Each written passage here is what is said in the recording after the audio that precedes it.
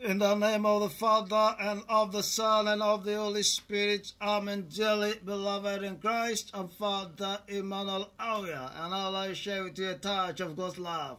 That's a short reflection and prayer on the Holy Mass sittings of Tuesday, 4th June, 2024. The readings are taken from 2 Peter 3, 11 to 15. 17 to 18, Psalm 89, 2 to 4, 10, 14, 16, and Mark 12, 13 to 17. The theme of the reflection is how not to pull yourself down. How not to pull yourself down. The first reading says, "You should be living holy and saintly lives while you wait and long for the day of God to come, when the sky will dissolve in flames and the elements melt in the heat. What we are waiting for is what He promised, the new heavens and new earth, the place where righteousness will be at home. So then, my friends, while you are waiting, do your best to live lives without spot or stain, so that He will find you at peace. Think of our Lord's patience as your opportunity to be saved. You have been warned about this, my friends. Be careful not to get carried away by the errors of unprincipled people from the firm ground that you are standing on. Instead, go on growing in the grace and in the knowledge of our Lord and Savior Jesus Christ. To Him be glory in time and in eternity. Amen." Then the Gospel says, "The chief priests and the scribes and the elders sent to Jesus some Pharisees and some Herodians to catch Him out in what He said. These came and said to Him, 'Master, we know you are an honest man, that you are not afraid of anyone, because a man's rank means nothing to you, and that you teach the way of God in all honesty. Is it permissible to pay taxes to Caesar or not? Should we pay, yes or no?' Seeing through their hypocrisy, He said to them, 'Why do you set this trap for me? Hand me a denarius and let me see it.' They handed Him one, and He said, 'Whose head is this? Whose name?' 'Caesar's,' they told Him. Jesus said to them, 'Give back to Caesar what belongs to Caesar, and to God what belongs to God.' This reply took them completely by surprise.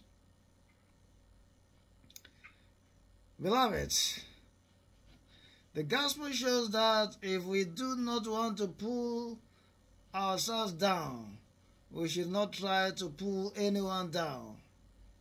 If we want to pull someone down, we may end up pulling ourselves down. That is what happened to some Pharisees and some Herodians who tried to pull Jesus down. They came to Him to trap Him into trouble with a question. They asked, "Is it permissible to pay taxes to Caesar or not? Should we pay, yes or no?" If Jesus said yes, it will imply that He was supporting the colonial rule of the Roman government, which is wrong. So they would say that He's a false Messiah because He's supporting what is wrong, and they would turn against Him. If He said no, they would report Him to the government and He would be in trouble. So they wanted to put Him in trouble by all means. They wanted to put Him in trouble. Aware of that, Jesus gave them an answer that made them look very foolish and disappointed. What He said implied that They were supposed to fulfill their duties towards God and society. So it is foolish to set the two against each other.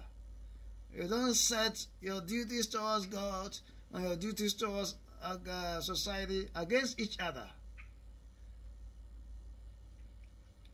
They all have their places. It is so their question was a foolish one. So they became ashamed and walked away in disgrace. If we don't want to be disgraced, we should not try to disgrace anyone. The first reading shows that if we don't avoid pulling down people, we may end up in something worse than disgrace, that is, in hell. This is because a day is coming, according to the reading, a day is coming when the sky will dissolve in flames and everything in the universe will melt in the heat of the flames. Everything will be burnt by the fire. Only righteous things, only righteous people will be saved from that fire. So after every bad thing is burnt, the earth and the heavens or the skies will become new. We'll have the new heavens and the new earth, a new universe altogether. And if it is not happening now, it is because the Lord is patiently waiting for many people to repent. But we should know that a time will come when the cup will be full and God will no longer wait. That is why the reading advises us to take the Lord's patience as an opportunity to be saved by repenting from wicked and sinful ways. Instead, we should pursue holiness and righteousness so that when the day comes, we will not be found wanting. In other words, we should avoid sinful ways in order not to pull ourselves into disgrace or into hell. Dearly beloveds, in the name of Jesus, receive the grace to avoid pulling people down, no matter what the person, no matter what the people have done to you. In the name of Jesus, you will not pull yourself down. You will never pull yourself down. Amen. Can share God's love by sharing this message with others and subscribing to this YouTube channel to enable us do more. The subscription is free. The icon for subscription is at the bottom corner of the right side of the video. May Almighty God bless and protect you always, the Father and the Son and the Holy Spirit. Amen.